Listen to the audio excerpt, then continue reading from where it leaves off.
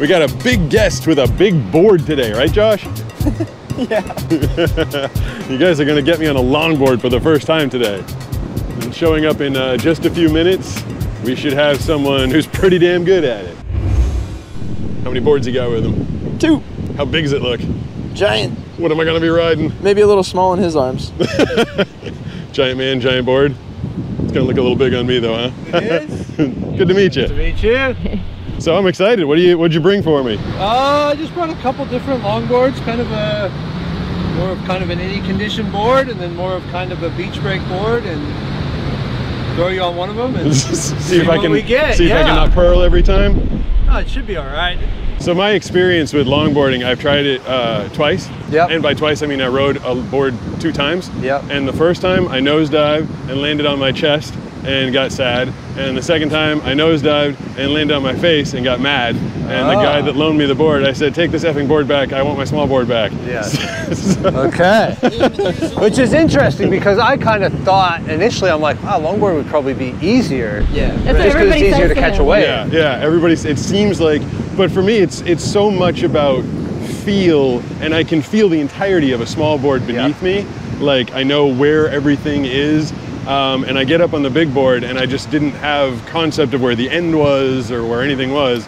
And I don't know what I was doing, but I was just pearling. No, it makes sense. When you explain it like that, it makes total sense. So can I feel what we got? Which one am I gonna be on? I'd say this one just because hearing you explain that, this is a 9.0.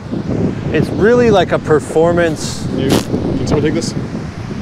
Brooks, yeah. It's what they'd call a high performance longboard. Okay. But it's got a ton of kick in the nose. It is not nearly as heavy as I thought it was going to be. No, it's pretty light. Okay, so it does have a good amount of rocker. This is very, so the one I rode that one time was like a 9.6 and it was wood grain and really heavy. Yeah, this is, what's that say?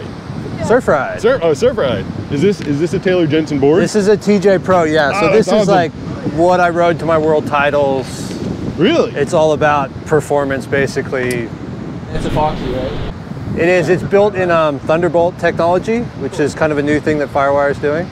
But how wide is it? 22 and an 8. Okay, so what do I normally ride? 21 and change? So it'll feel about as wide. I'm just trying to get a sense of, it's all going to be like feel and repetition. Yeah. The other question is, do you duck dive something like this? I can. I'm 6'5" and 200 plus pounds. Okay. So yeah, I can. He's got me by a few pounds. Not really. Generally what you do is you just turn over and hold onto the board, and the water will just run straight over the top of your board. And then you flip back over. Yeah. But I guess we'll suit up, head out there, and I'll learn by following and trial, and I'm really excited to try.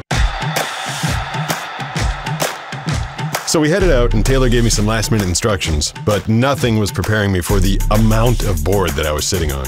My first wave, I had really no feeling of what I was doing, so it was a total miss. Second wave, same deal. Almost. Yeah. And even from shore, Banana and Brooks could see that I was having issues feeling my way around on this board. Yeah, he doesn't know exactly, well, I don't know, I'm not in his head, but it doesn't seem like he knows where to put his weight or something. Third wave. That's it right there. Get up.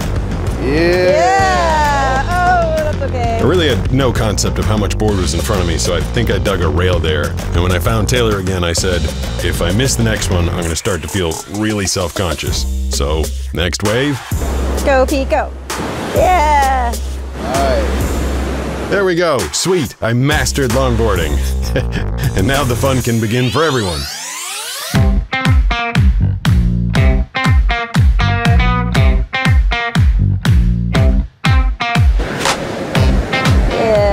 Nice. Woo. Oh, that was fun. That's right. Yeah. Big drop there. Oh. There you go. That's nice lift right there.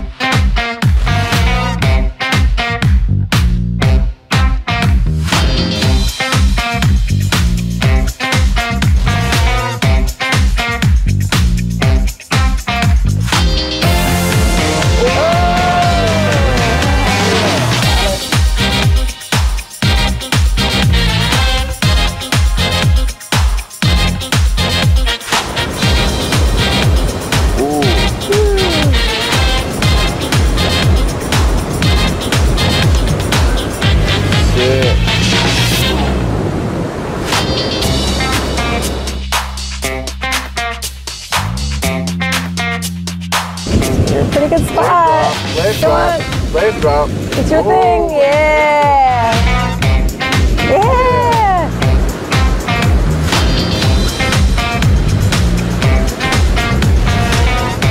I think you almost hit your drone.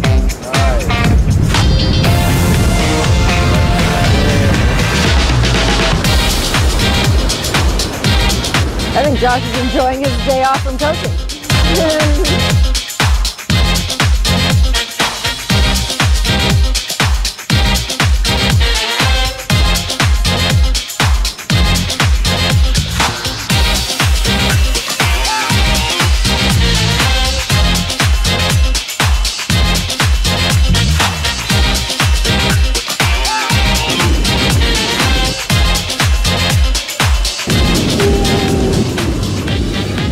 Oh, that was awesome. Nice.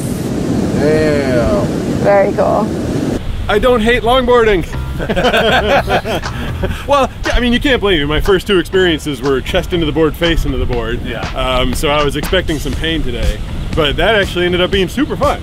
Nice. And we were talking about while we were out there, I think a lot of our audience doesn't surf, and so they think that a board size, you know, bigger, smaller, what's the difference? There's a huge difference. It's like if you can learn to drive a car, does not mean you can drive an 18-wheeler. And I felt like I was on an 18-wheeler there today. But it took me a minute to get the feeling of it. And you guys were kind of coaching me through where to be, where to pop, how to feel it. And it's a great feeling. It's a mixture of coaching and trial and error. Yeah, a lot of error, a little bit of trial. So when you first started, were you like, when did you grab? Did you start longboard or did you transition to longboard? I started on like what they call a mid-length or an egg now, like an 8-foot longboard basically. And then as I grew, and growing up in Coronado where the waves are pretty bad and small a lot of the time, I picked up sort of bigger and bigger boards, and yeah, longboarding just kind of, I guess, I don't know, something about the lifestyle that longboarding has, and more hanging out at the beach and a little bit more laid back. Wait, so longboarders are more chill? It's kind of just a more chill atmosphere, especially in the competitive side of things. Like, it's not so cutthroat soccer dad mentality. Like, it's much more of a laid back, like, yeah, like share waves and have fun, and you know, just has, I don't know, it's just a different feel. Well, these guys are always talking about how chill and laid back I am, so maybe Maybe it's a sign. He's so uptight. I'm not uptight. I don't know if you could see it on the drone, Brooks, but my very first wave that I rode, I sunk the entire longboard, like sunk it. And then because it had over 60 liters, I think I like floated back up. Yeah. And I was asking Taylor, I was like, is that normal? Do you sink the board every time? He's like, no. Not really, but But if it worked for you. if it works, it works. It doesn't matter. That was super fun though.